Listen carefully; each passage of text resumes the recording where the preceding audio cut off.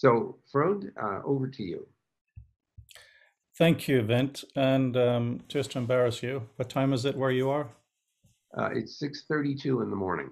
Yeah, thank you immensely to be here. So I will try to explain what we're introducing today, but one thing I cannot explain is how excited I am to be with you today, everyone, and to present this.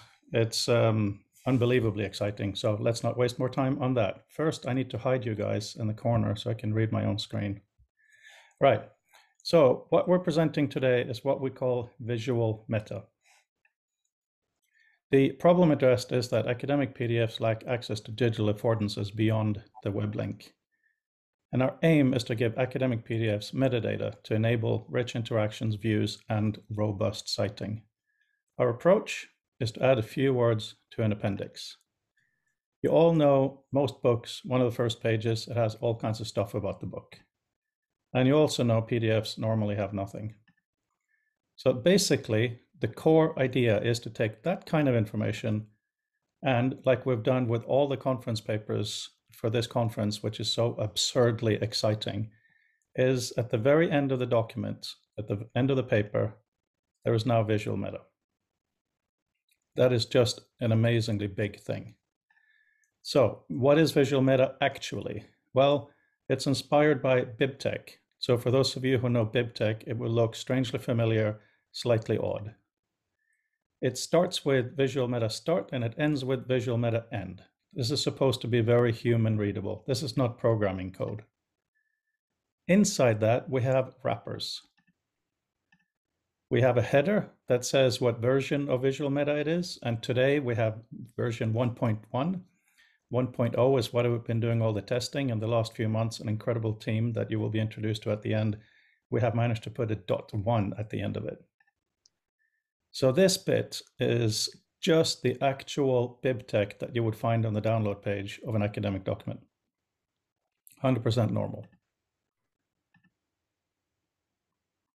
There is also introductory text, because the idea is that yes, PDFs are not fantastic in many ways, but the displayed surface on PDFs is very, very robust. We expect them to be around for hundreds of years, and Vint and I may not be around to tell people how to get value out of it. So we write it in normal human language in the introduction.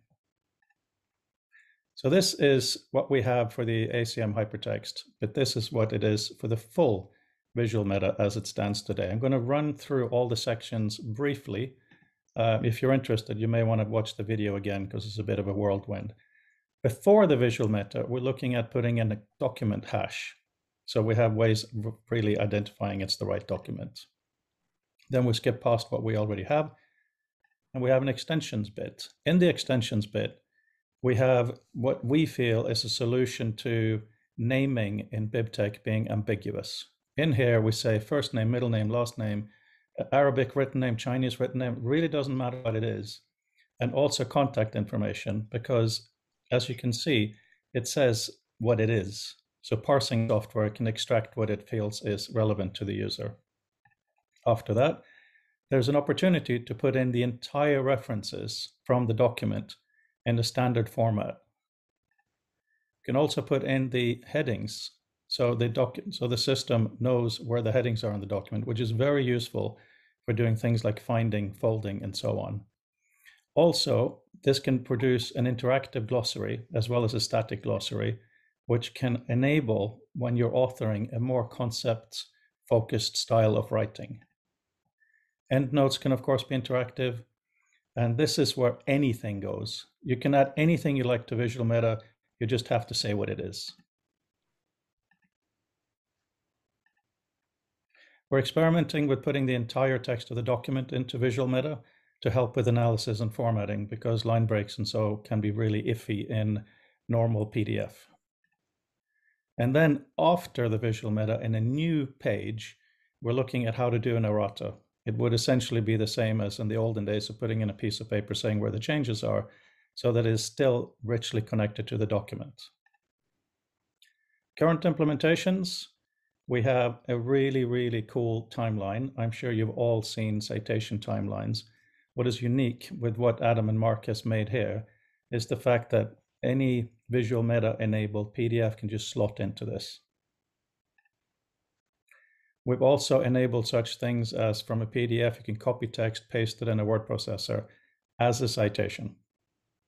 Because the copy clipboard includes the selected text and the BibTeX part of the Visual Meta.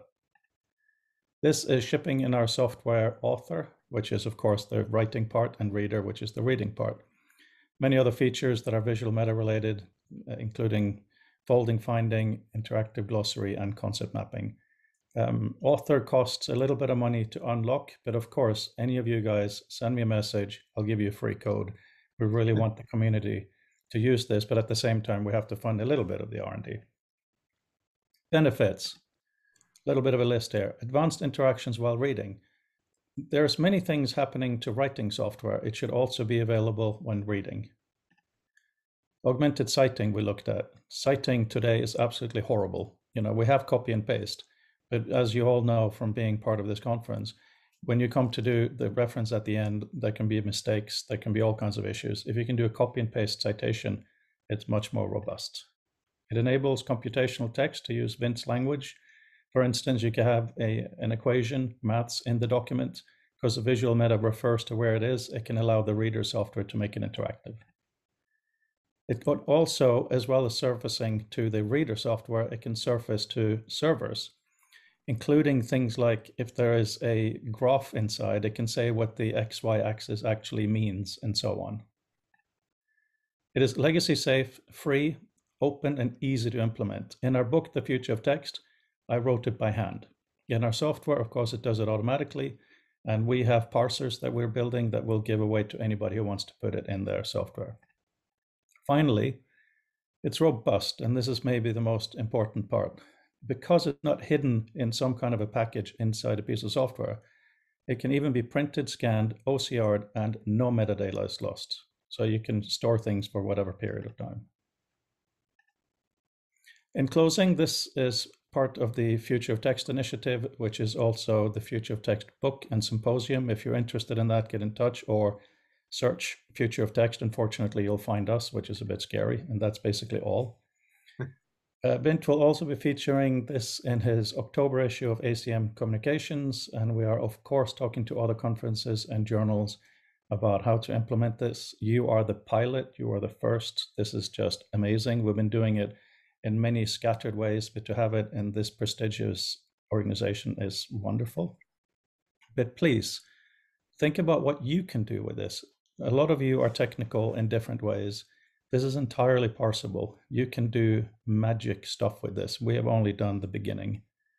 And very finally, I'd like to thank the team, all of whom are mentioned here, including my people at the University of Southampton and everybody from being here today. And if you want to chat online, at Liquidizer at Twitter, and you can find out anything like Mark Anderson put in the chat at visual-meta.info. Thank you very much. And I think Owen said we have time for a couple of questions.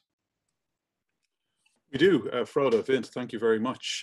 So folks, do you have any questions? Just remembering that this session is being recorded. So please use the raise hand function, or if anybody wants to jump in with a question.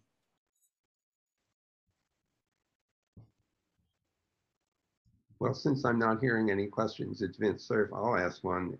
Actually, Frode, I was thinking about the first name, last name construct and thinking about the fact that that's very Western. I wonder whether we should have family name and given name as an alternative way of characterizing, so that we don't impose a Western view necessarily on the authors. Yes, for the next conference, I think we should do that. And also, I hope it will be more non-Western, so we'll have different characters as well. But we should absolutely consider the naming of the titles as well. Yes. Good point. And also, not to confuse people, but we're looking at a lot of ways to go with this. We have a meeting, group of us, every Monday and Friday. And yesterday, what we discussed is how we can have video with this. So if we have a transcript, let's say, of a conference like this, how that could go into PDF, but because of the Visual Meta, it can actually refer to having the video or refer to bits play in line and connect to each other. So the PDF becomes an EDL, basically a playlist. And there are many things. basically, if you say what the data is, you can do things with it, right? And I'll waffle on a little bit until hopefully someone will cut me off. Alco. Yeah, so I guess this is a great initiative, and I'm happy also to see that it's not going to be just a one-time effort. And I think the ACM and the Sheridan Publisher really helps you in setting up a process for getting this done also for other conferences. So what will be your future steps in order to get this into the world and that people actually are going to make use of this?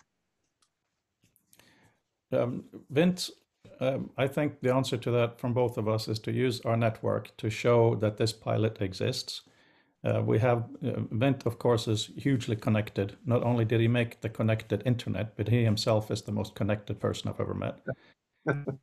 So we are in talk with a lot of different organizations, and it's, we've been talking to them gently, but now it exists with you guys. It's much easier to say, go to this site, download it, play with it. So I promise you, this is not something that we're casual about. I know, obviously, at least half of you are fans of Hamilton, the musical. And in there, he says, when he has a problem, he can write, I can write my way out of this. This is the 31st of August.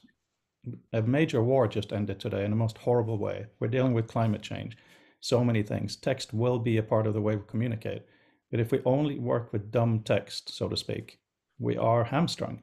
And this is one way to make the text have some context and rich interactivity. If someone does something better, that would be great. We will support that. But at least it's a kick in the right direction, I think. Mr. Anderson.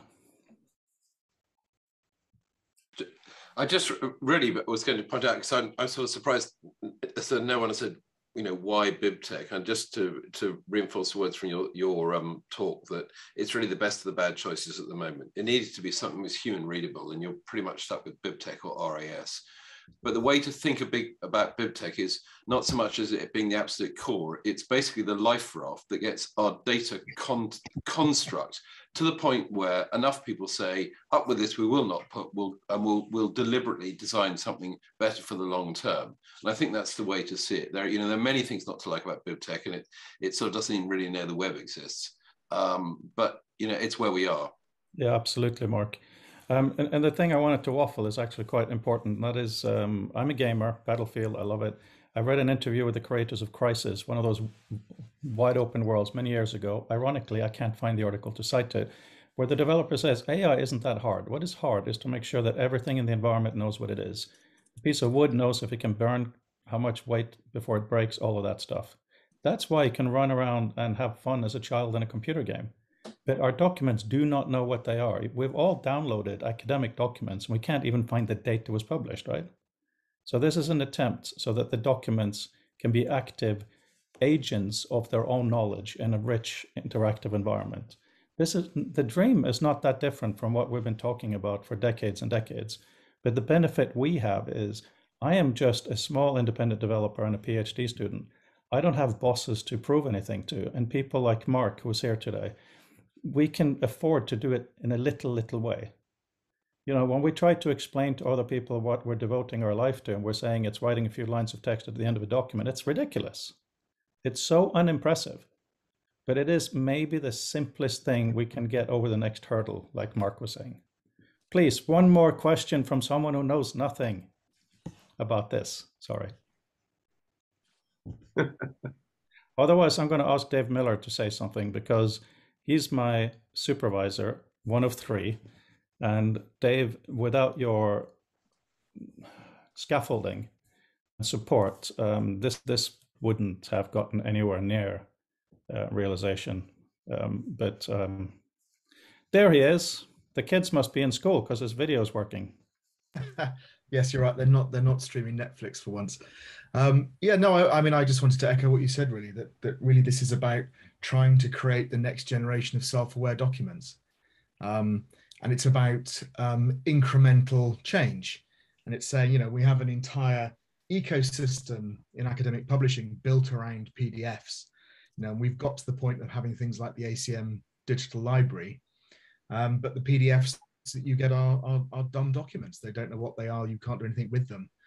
So with this little bit of augmentation, you start to get an awful lot of power. And let's see where it leads to.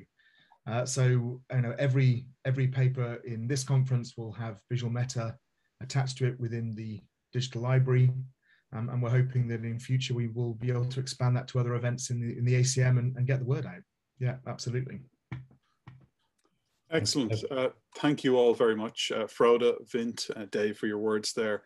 I think Visual Meta is a very, very exciting initiative, and it's one which I wish all the very best. And I think it connects very interestingly to what will be our first keynote, which will happen in just over 10 minutes, which talks about what happens when documents get destroyed. How do you try to reconstitute them, discover where they might be, bring them back together into their previous cohesive collection to make sense of them? And I think, in a way, the physical documents can be brittle. We've seen just how brittle digital documents, particularly their connectedness to each other, can be. And hypertext is about that connection, the hyper part of it. So I really hope Visual Meta is a success. I believe with your support it will be. So I'd like to thank you very much for that. Thank you, Ilko, for introducing the program. We're going to wrap up this session now. Folks, you can stay on Zoom because this is where the keynote will happen. But we have about a 10-minute break, so go get a coffee or whatever beverage happens to be suitable for your time zone. And we will see you back here in about 10 minutes. Vint, Frode, thank you very much.